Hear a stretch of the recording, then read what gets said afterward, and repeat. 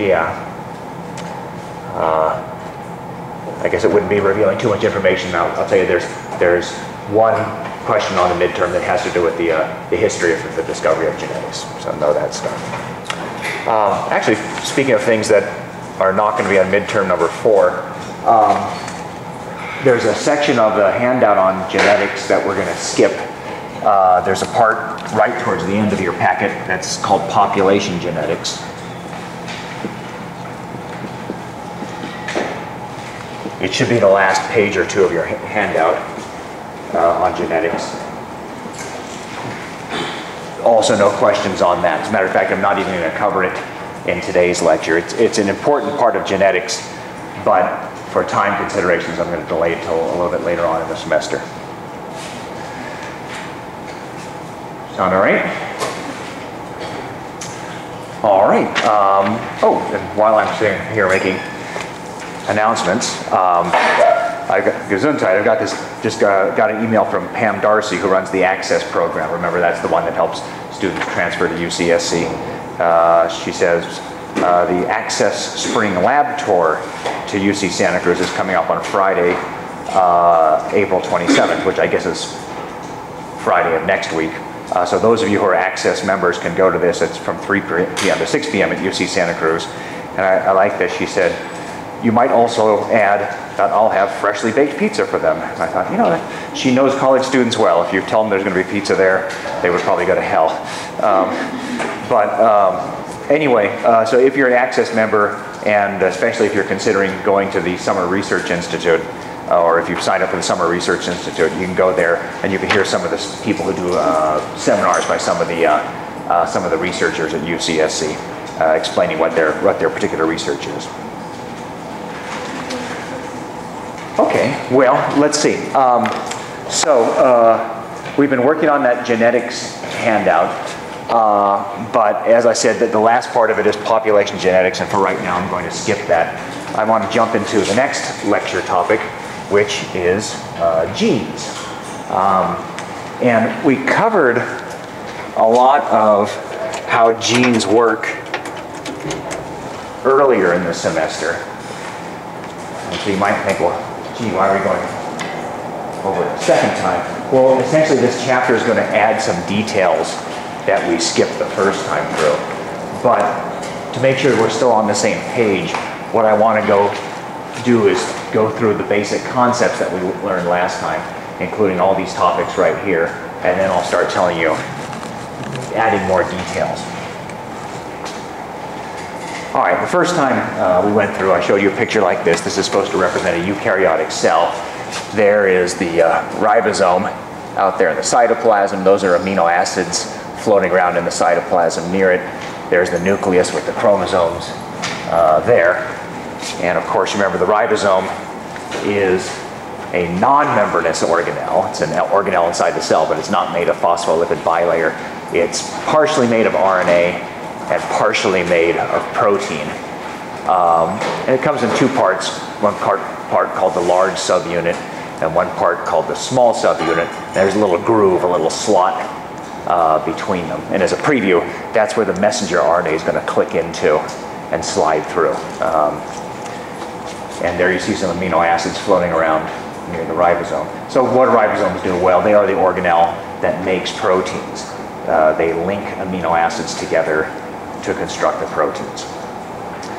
Now, each protein that's made has what's called its primary structure, which is just the sequence of amino acids in that particular protein.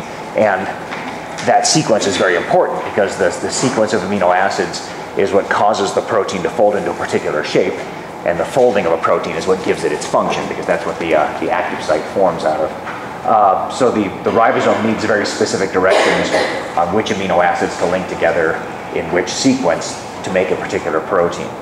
And so what I want to do is look at the gene for this particular protein, which is, you know, a ridiculously short protein at only 3 amino acids. Normally they're about 400 amino acids. But just for the sake of simplicity, let's look at the gene for that particular protein. And of course the genes are here in the nucleus. They are part of the chromosomes. There you see the chromosomes. There's the centromere. Each chromosome is really one long piece of double-stranded, double-helix DNA, and each gene is a segment of one chromosome. There's a gene on that chromosome. Here's another gene a little bit further down its piece of DNA.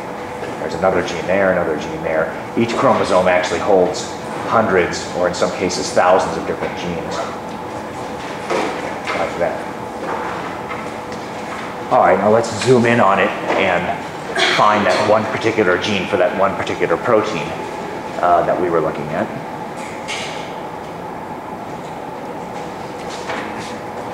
There it is. And we can also look at it this way, where you can see that it's actually two complementary strands. If one strand of DNA has T, the other one has to have A. If one has G, the other one has to have C. You remember all that.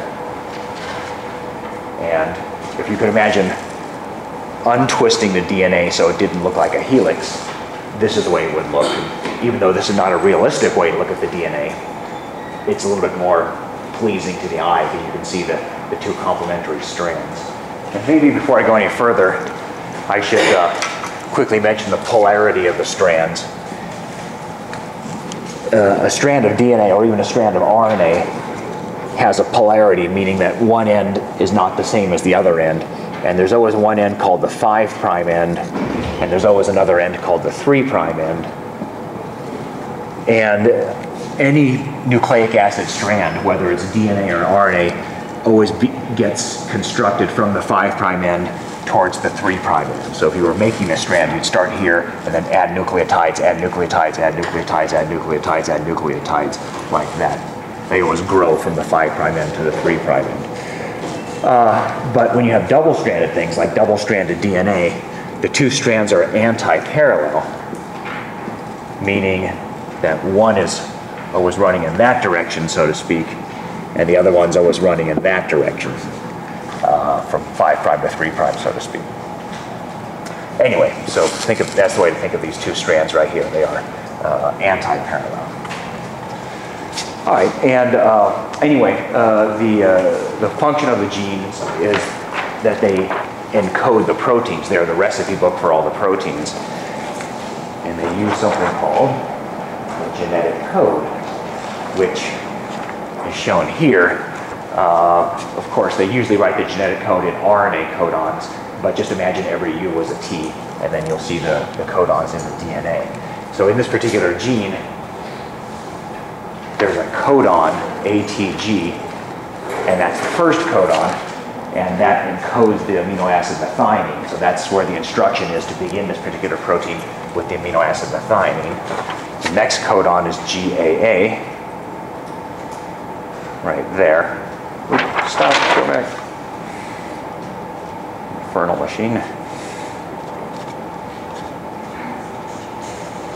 There we go. Next codon is GAA. Right here, which is the amino acid glutamate. So that is going to eventually tell the ribosome amino acid number 2 must be glutamate. Codon number 3 is CCC, which you look at the chart there, encodes the amino acid proline. So that's how the ribosome is going to figure out that the next amino acid in the protein is proline. And the last codon, TGA, is what's called a stop codon. Here it is. Which is eventually going to tell the ribosome, you're done with the protein, stop adding amino acids to it.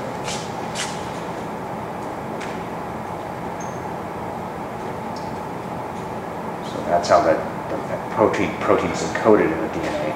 And as a drill, well, let's just do a couple of them. Here's a protein.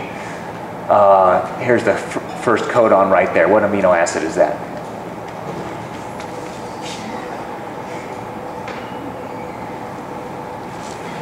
Right? Threonine. And so if you were a ribosome, you would say, okay, I must begin this protein with the amino acid threonine. What's the next codon encode?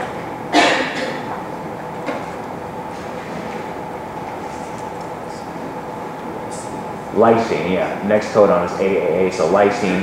What does the next codon encode? AUG. Oh wait, sorry. No, I guess that's right. AUG, which would be methionine. Good. And then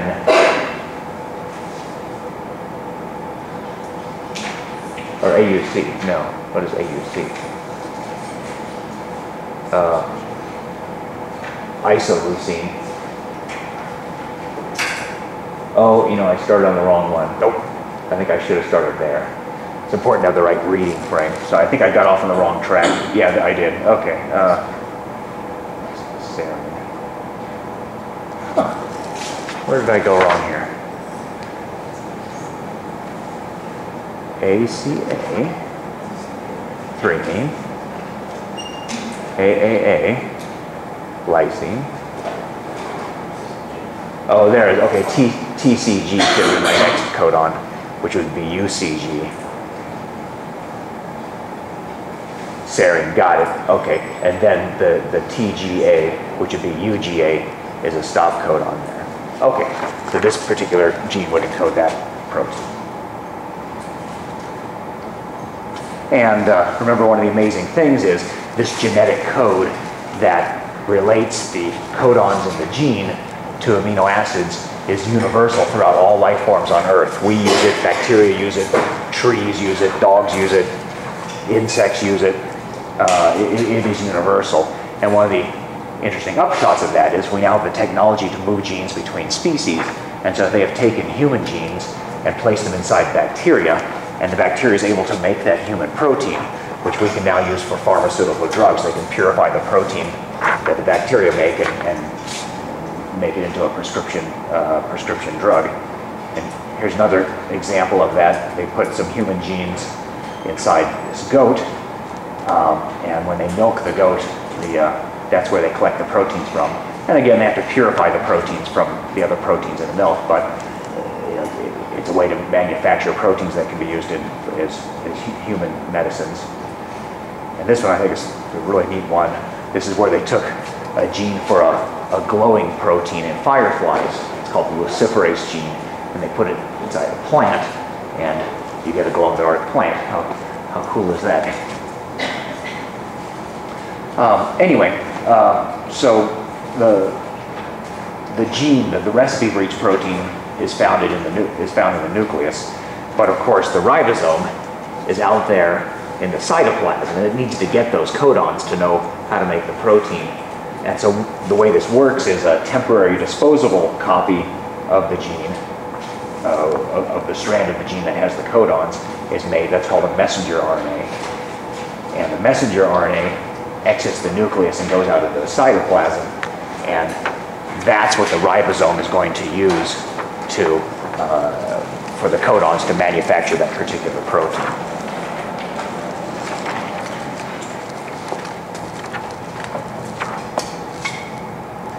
The process by which that messenger RNA is made from the gene is called transcription, and here's the basis of how it works. When an organism is going to express a gene, which means make the mRNA and then have the RNA be translated into a protein, the first step is that the transcription is done. The two strands of the gene move a little bit apart from each other like this, and then there's this enzyme called RNA polymerase which comes along. And RNA polymerase is going to attach onto one of the strands, this particular strand in this example right here, like a train going along a railroad track. And I'm not sure if I introduced these terms the first time we went through this, but the strand that the RNA polymerase is going to run across is called the template strand.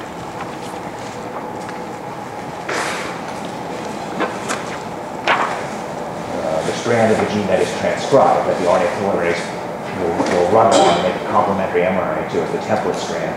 And the other strand that the RNA polymerase is not attaching to is called the non-template strand. But notice that the non-template strand is the one, in a sense, that has the codon. ATG is the first codon, GDA and CCC is that stop codon. So it's a little counterintuitive. The RNA polymerase doesn't attach onto the one that has the codons. It attaches to the complementary strand to that one. That is the template strand down there at the bottom. All right, so RNA polymerase attaches to the template strand, and it just runs along it, and it's going to make it's going to find the complementary RNA to each of those DNA nucleotides on the template strand.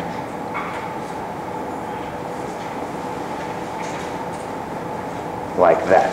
So notice the RNA polymerase enzyme doesn't need to know the sequence of this ahead of time. It just sort of runs along the template strand, and wherever there's a T, it's an A. Whenever there's an A, it makes a U. Whenever there's a C, it makes a G. Like that. It just is doing complementary base pairing.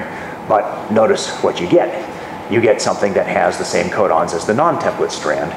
And so this is how we essentially have made a copy of the non-template strand. And it sort of makes sense because why are they the same sequence? Because they're both complementary to the template strand. All right, so there's the messenger RNA. And it will detach itself from the gene. And now it's going to exit the nucleus and go to the ribosome.